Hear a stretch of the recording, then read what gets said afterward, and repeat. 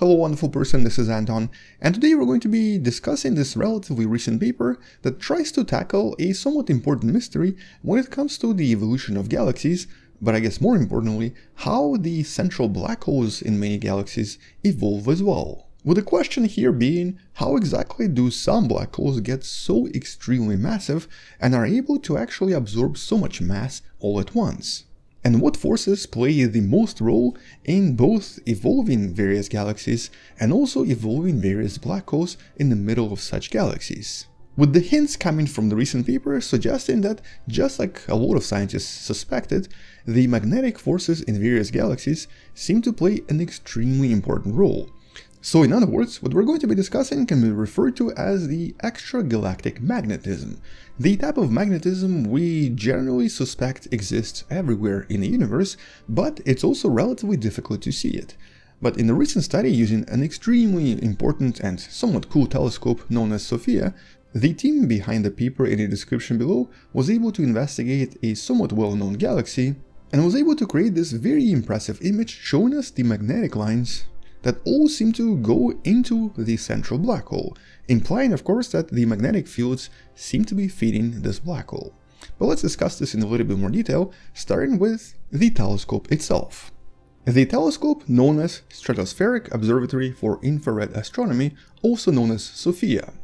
The 2.7 meter reflector telescope built into an actual airplane, with the mission itself being run by NASA and the German Aerospace Center, that in the last few years has been able to achieve quite a lot and has actually been able to discover a lot of things other telescopes have not been able to see.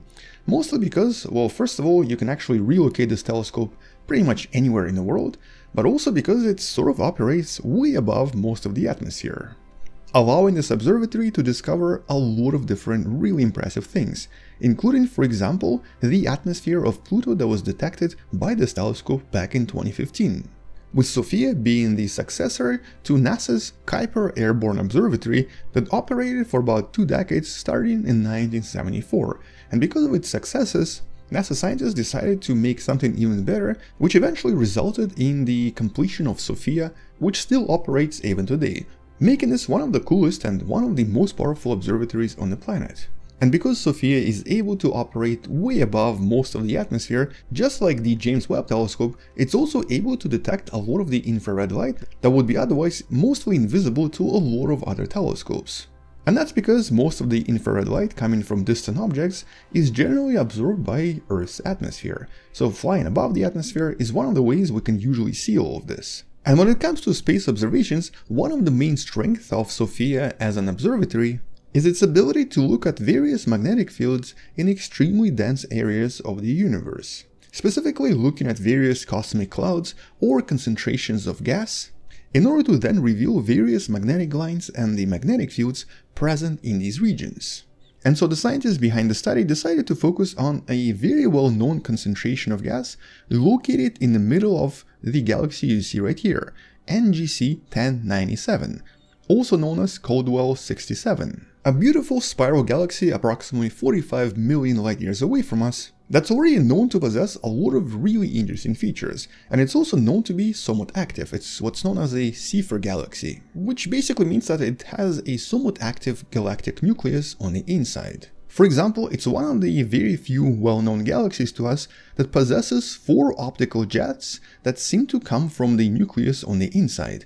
It's kind of difficult to see it here, but the jets do become quite clear once you remove a lot of the other stars from the picture. And though originally some of the scientists thought that this is maybe astrophysical jets, in reality this seems to be an example of 4 different tidal tails, most likely from the interaction with ancient galaxies. And that's because in this case the tails are composed of stars and some gas, as opposed to fast-moving particles, which is what we usually detect in the middle of various astrophysical jets. But naturally, because this is an active galaxy, there also has to be some kind of a massive black hole on the inside. And in this case, it seems to possess a black hole that's approximately 140 million times the mass of our Sun, or something that's over 30 times more massive than the one in the middle of the Milky Way galaxy.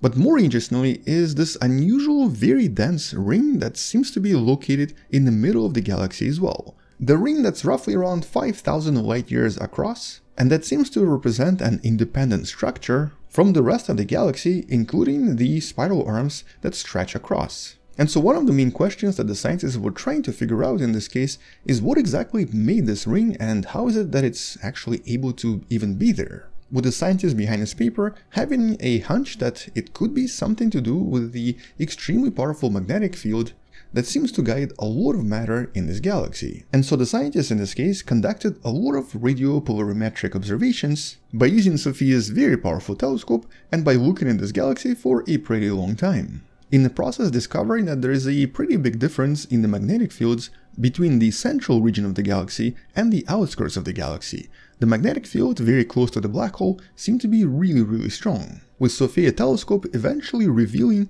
that the magnetic field seems to feed a lot of matter into this starburst ring, allowing it to form and to grow larger. But further radiopolarimetric observations also showed that after this, the magnetic lines seem to spiral right into the center, feeding the supermassive black hole as well. Implying, of course, that at least in this case, the gravity alone cannot explain the existence of the ring or the really massive black hole in the center. The actual feeding mechanism seems to involve very powerful magnetic lines formed in this galaxy. And that shouldn't really come as a surprise, mostly because we've seen this many times around, well, actually smaller examples. And not just examples from various small black holes where magnetic fields play a role, but also examples from various very young stars, including stars that are very similar to our Sun.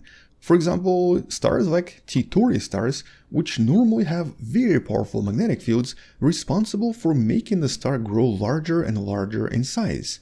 You can actually learn a little bit more about this from one of the older videos on the channel that should also be in the description below. And so just like the magnetic lines in various star systems, the powerful magnetic lines in NGC 1097 galaxy seem to follow the shape of the spiral arms and seem to guide the matter all along the galaxy all the way to the center, but also stopping in the innermost region where the ring is formed, forming this beautiful shape you see right here. Which actually makes it a pretty exciting discovery. First of all, it actually helps the scientists figure out where some of these other rings around other galaxies might come from as well. For example, it could actually help us solve the mystery of these ring galaxies that we've detected many times before, such as the iconic Hogs object you see right here, whose origin is still not really well understood. On the other hand, it also helps us figure out how some black holes, central black holes, can get so extremely massive. There is actually still no good explanation for why some galaxies seem to have black holes that are billions and billions masses of the Sun in mass. It just doesn't make sense how they could grow so quick and how they could become so massive. And so if the magnetic fields could become very powerful in certain galaxies, it could maybe provide certain explanations. And so this is definitely a pretty interesting discovery and a pretty interesting study. But I guess to try to figure out what exactly happens in these galaxies, and more importantly, how they're able to have these powerful magnetic fields, that's actually not a question we can answer yet until the scientists discover more such galaxies and until we can find a way to potentially trace all of this across very large regions of space and maybe even connect all of this into a much bigger picture. At the moment, this is still very localized, and so it's not really clear what the origin of all of this is. Nevertheless, a super exciting discovery and a really interesting study. But I guess until we discover something else, that's all I wanted to mention. Thank you for watching, subscribe, maybe share this with someone who loves learning about space and sciences, and maybe come back tomorrow to learn something else. Maybe support this channel on Patreon by joining a channel membership or by buying the Wonderful Person t-shirt you can find in the description. Stay wonderful, I'll see you tomorrow, and as always, bye bye.